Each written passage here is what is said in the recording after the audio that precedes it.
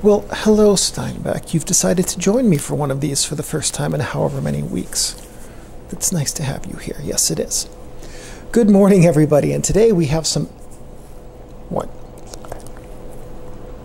Today we have some very exciting news in the film industry, but first, the intro.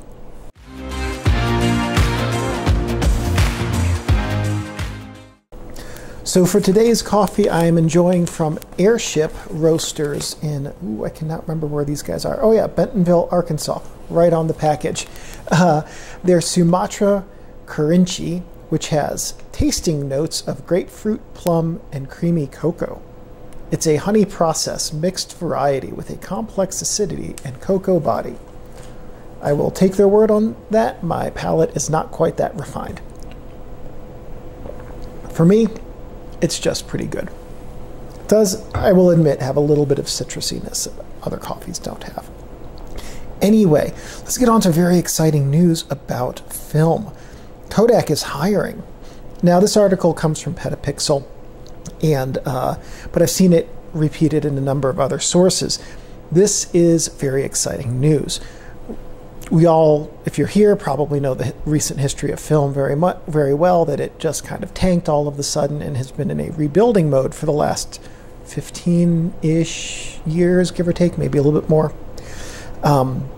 So Kodak, having come out of bankruptcy, whatever it was, a decade or so ago, took on the strategy of being the only, or the last standing at least, color film producer. So Fuji, I think, is still producing a couple of them. I saw 400H at Mike's camera the other day. I'm not sure if that's new old stock from before it was banned, or if they've reformulated it and re-released it and just simply not told anyone, which seems like terrible marketing advice.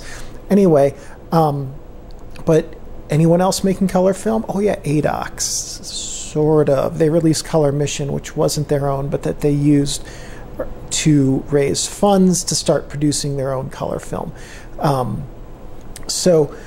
back to Kodak, who are inarguably the largest color film manufacturer, still and motion, and realistically, I think if it weren't for the motion, not having access to their numbers, obviously, but my gut feeling is that if it weren't for the motion side of that, the still side would still pretty much be suffering.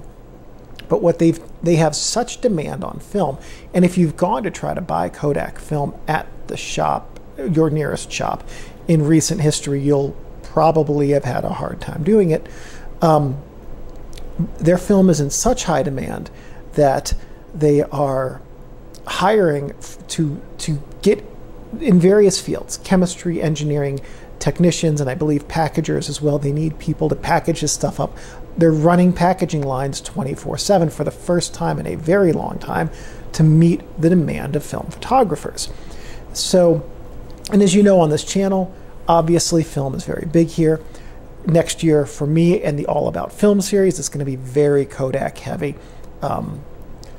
December is going to be GP3, but February is going to be Ultramax 400. Then March, April, and June, I think I have them back to back as Portra 800 and Portra 160. Might slip a little bit, but 800 I only have 2 rolls of 120. 160 I have that, and then 10 rolls of 4x5, or 10 sheets of 4x5. And I'm done collecting images with those, so that's going to happen in the next week or so.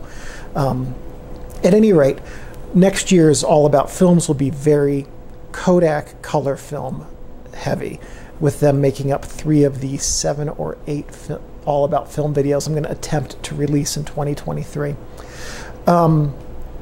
At any rate, great news though, because an increased demand in color film, in any film, an increased demand in film photography should tell some savvy camera makers that there is an increased demand and need for reliable, workable, new film cameras that can take really high quality images.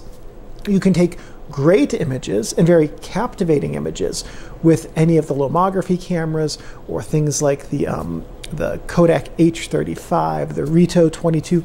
You can take captivating images, but not technically outstanding images.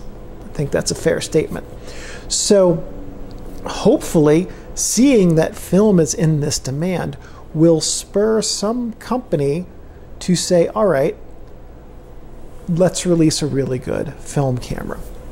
So no insight as to whether or not that's actually in the cards.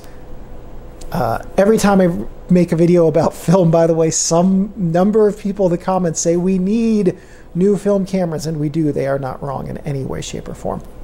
So the film industry is healthy right now, and hopefully that continues into and through whatever global recession is starting, has started, is coming, depends on where you get your news from, and that it survives all of what's coming. So whatever that looks like.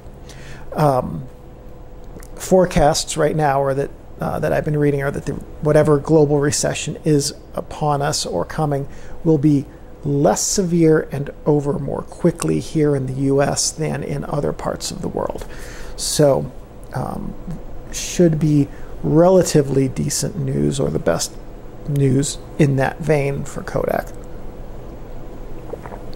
All right. So what does that mean for you guys? Well, if you live in Rochester and you're looking for a job, or if you don't and you're looking for a job in the film industry and have the creds to do it, definitely see if Kodak needs your skills. My folks lived in Rochester before I was born, and had quite the number of stories about it, 17-foot snowdrifts and things like that, which to me sounds lovely. So anyway, I think that is great. And then this also, for the next Cameras and Coffee video, I'm going to talk about changes in the digital market space. And I think it's going to be interesting to look at how much different the digital market space is, and how differently it's going to look in the mid-term future versus how it looks today, and what some of those driving factors are. Because film photography now is in a position where it has a much better ability to have a staying power in terms of having a market share and having a somewhat stable to slightly growth-oriented market share, versus digital photography, which is staring down the barrel of an increasingly small market share, ever shrinking market share. So, and there are some really strong factors in the marketplace as to why that is. And next week, fingers crossed I have time next week for one of these, we'll talk about why that is, because there's a lot to process on that. So have a good week, and I'll see you in the next Cameras and Coffee.